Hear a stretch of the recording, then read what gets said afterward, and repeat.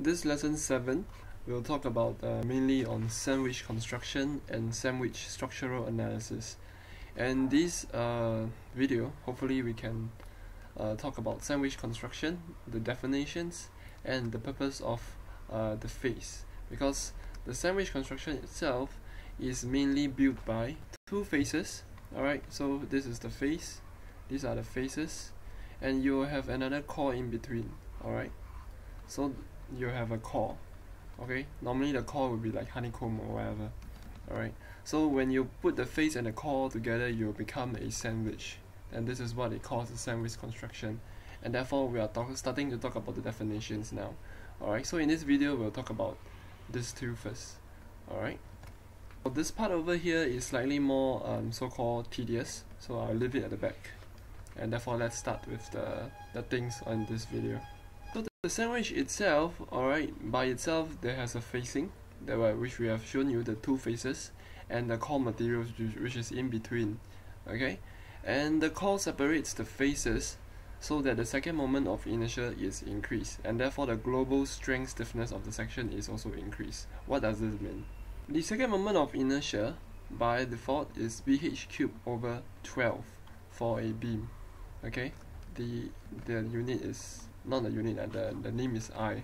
Okay, so the largest your height, alright, if you were to take a look, your height over here, the bigger you are, alright, if you increase the height, you're starting to, it is pretty hard to actually bend this material, right?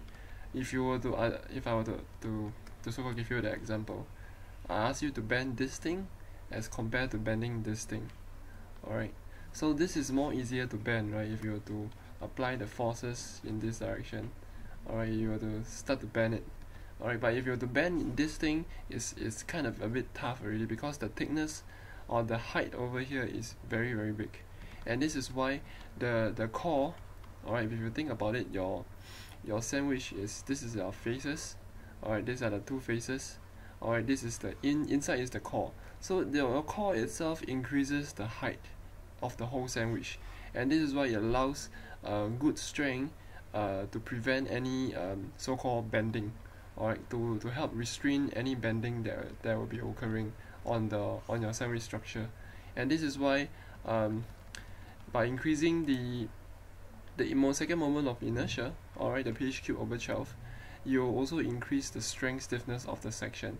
So you increase the strength stiffness of the section means that you'll resist the bending more effectively. Alright, you resist the bending more effectively, so it's easier for you to resist it. Okay, and it'll be less bending. Okay, and therefore this is the thing you need to actually memorize, that the face and the core. Alright, you need to memorize all this lah. It's quite straightforward now since you have understood things. And therefore the next one is the facing. Alright, so now the facing, which is this face, alright, these two faces, alright, instead of the core I will be drawn in blue color. Alright, the blue color is the core. Alright, I'm talking only about the faces now. Okay, and the faces have all these properties that you want to know. Alright, and to explain them, the first thing is that it resists in-plane and bending loading. In-plane loading means that on the faces itself, in plane, you're gonna resist the loading all along it, or any loading. Okay, and also to prevent any bending of your particular face. So your face itself must be able to also take in certain bending load. And of course you know that the core itself will also be designed to take in bending load also, because the height will increase, right? And therefore this is the sum of the things that you may want to visualize it. Alright, and it requires height, and therefore it requires high strength and stiffness. Or high strength itself to a certain extent is also to prevent any scratches that occurs onto the surface. Alright, so that there will be no scratches, and it can protect the core within itself. So the face is somewhat like a protection also. Alright, and it must be stiff so that it will prevent any bending loading to occur. Okay, hopefully this is pretty clear. And also, the high stiffness means what? It means that you need a relatively Wait, is it a low young modulus? In order to be stiff, you need a high young modulus material. Okay, so in order to be stiff, your young modulus has to be high. Okay, and it must resist local loading, meaning any loading at this point or this point or any of the points. It must resist certain local loading. That's all it is lah.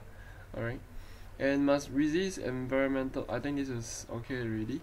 Environmental attack on the itself as well as the core materials. So environmental attack means that it's talking about corrosion. Alright, so that it prevents any corrosion from happening. Alright, you need to have a very so-called good protection against corrosion and things like that, and must have good adhesion properties because you're gonna stick together with the core. Alright, the core is over here. So in order to stick the face onto the core, you need to adhere. So you need to have a good adhesion so that the whole core, the whole material, the whole sandwich material is similarly like a one material. Alright, because the better the adhesion property, the better it is of the whole composite itself. Alright, so the adhesion is very important, so take note of all this, and therefore this is about the facing.